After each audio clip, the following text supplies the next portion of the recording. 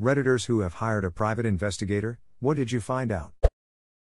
My mother's dad walked out on mom, my aunt, and my grandmother when mom was just 5. A few years later, my grandmother died of a grand mal seizure.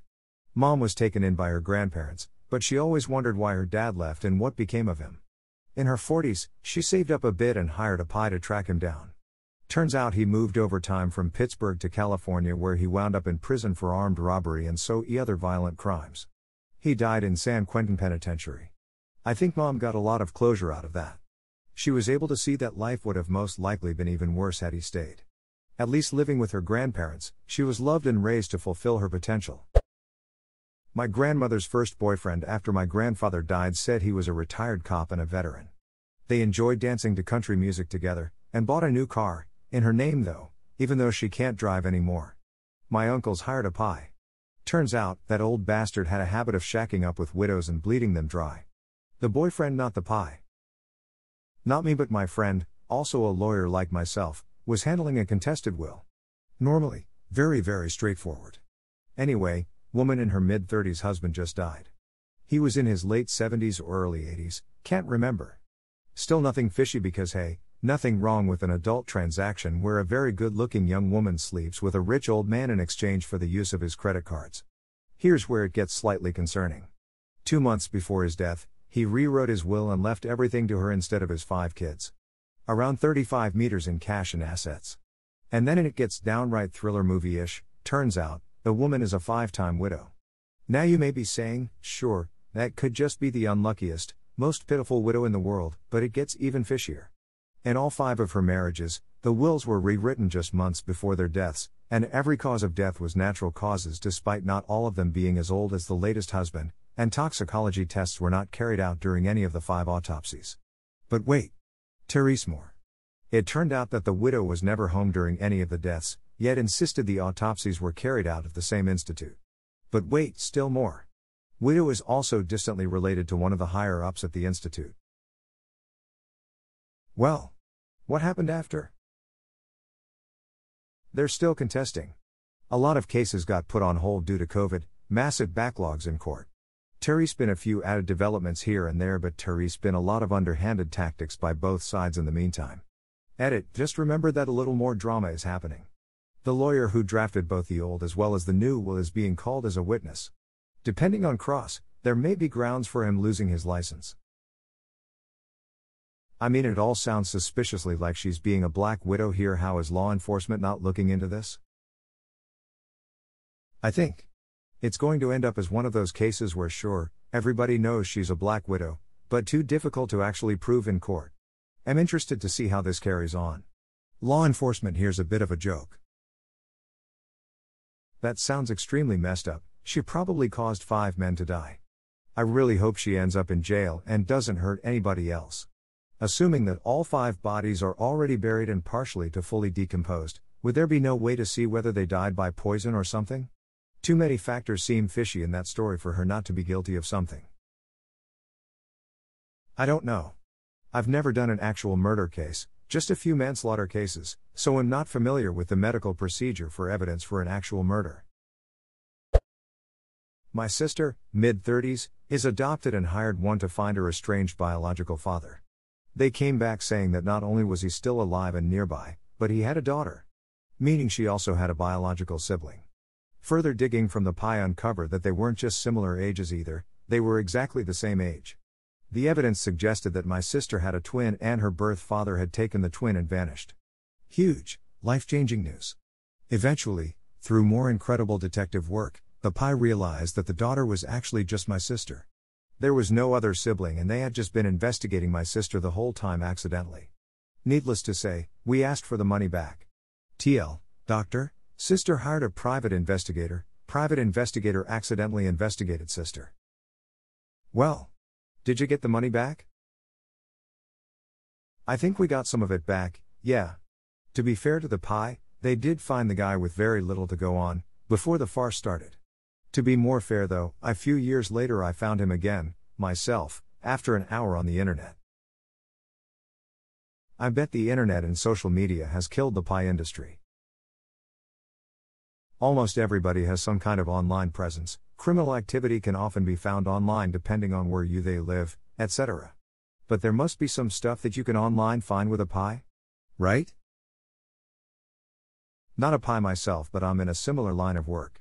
Pies would indeed have access to professional services that the public wouldn't have access to.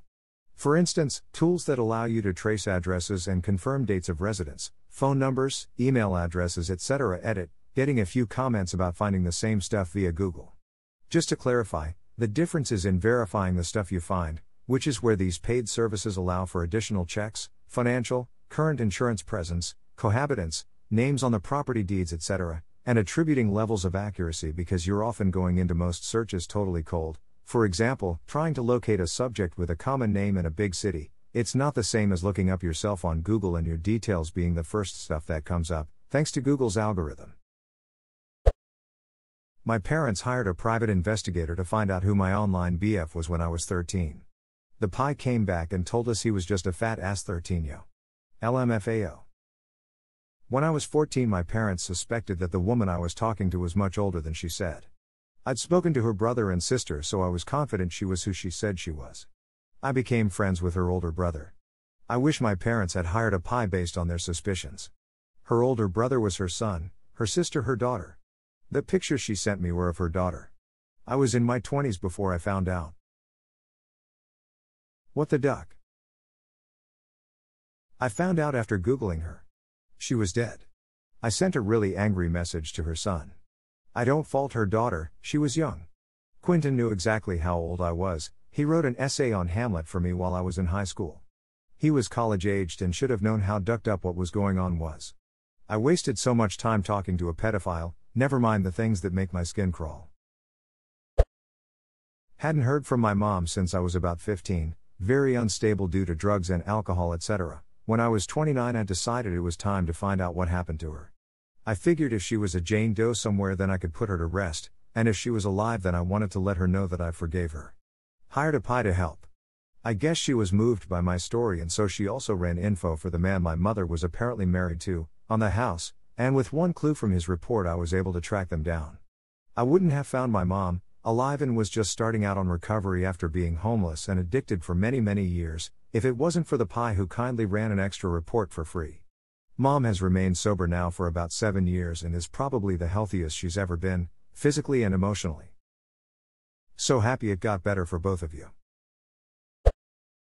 I was a private investigator for a little bit. Most work peace do is searching financial court records and serving documents. But one time I was paid by wealthy parents to stake out their college senior who had stopped returning their calls. They were worried about her. These parents paid like $40,000 for round-the-clock monitoring just to find out their daughter dropped out of school and was a full-time ski bum. BTW stakeouts are mostly just sitting in your car reading all day. I have always wondered, how do you pee discreetly on a stakeout? Edit, I'm a guy. I've pissed into bottles before. I'm wondering about the discreetly part. How do you do it so it isn't obvious to people walking by on the street? I would like to know the answer to this. I'd also like to know, if you're reading in your car, how do you make sure you don't miss something happening? Like, I imagine glancing up every so often, but what if the person you're investigating moves while you're not glancing up? I'd assume you'd park close enough to hear when they left the building or something? And I doubt he was invested in the reading. It's more just having something to occupy your time while you wait. Oh man, I'd make a lousy pie if I read in my car. I get way too focused. I'd start reading and look up to see it 6 hours later and the suspect is long gone. I know somebody who was like an assistant to the actual pie. She basically went to bingo with a camera in her purse to capture video of a woman. The woman claimed that a car accident had completely immobilized her. But she would take off the neck brace all the time, playing bingo hours on end. Nothing exciting, just capturing fraud. Wait. She took it off. To play bingo? Yeah man, you've never played hardcore bingo? I had a girlfriend that worked for one for a while. She said that the majority of their work was insurance scams. She took a lot of pictures of guys who said they were hurt on the job playing golf and surfing and such.